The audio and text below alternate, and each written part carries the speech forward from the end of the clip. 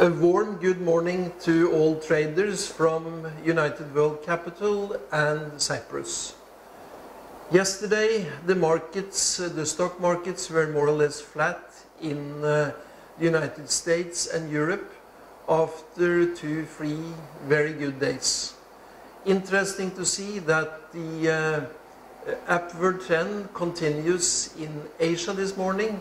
The Asian stock index MCSE is up more than 1%, and over the last 3 days the index has increased with 3.5%, which is rather impressive, and we are now back at levels that we saw for some months ago. Oil prices are continuing also to be strong. Brent crude is trading at 16.12 in the morning, and also the gold prices and silver are very strong. Gold is at for the time being at 16.15, and silver is trading above 28. What has been dominating the market in addition to the news are then kind of a war between then the federal regulators in New York and the Standard Chartered Bank. The New York regulator accused Standard Bank for then violating the sanctions against Iran, and he came up with informations that the English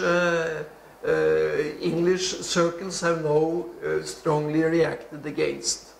They are saying that it is wrong to reveal information from an ongoing investigation before everything has been brought up on the table.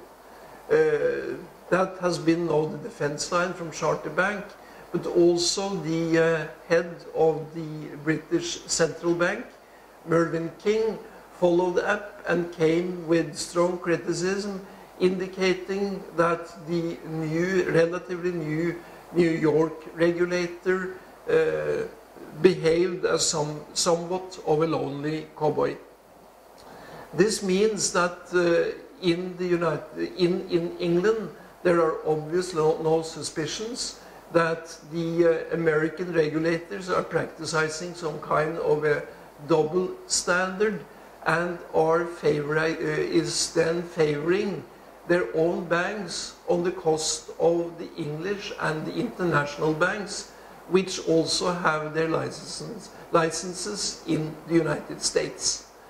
The euro-dollar situation is stable.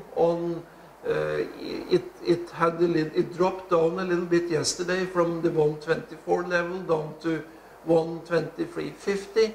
This morning it is trading on 123.75, 123.80.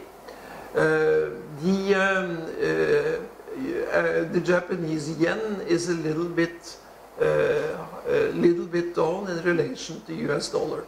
Otherwise, the currency picture is more or less the same, except for the fact that strong, let's say, labor statistics from Australia tells that the Australian dollar probably is going to be even stronger in the next period of time.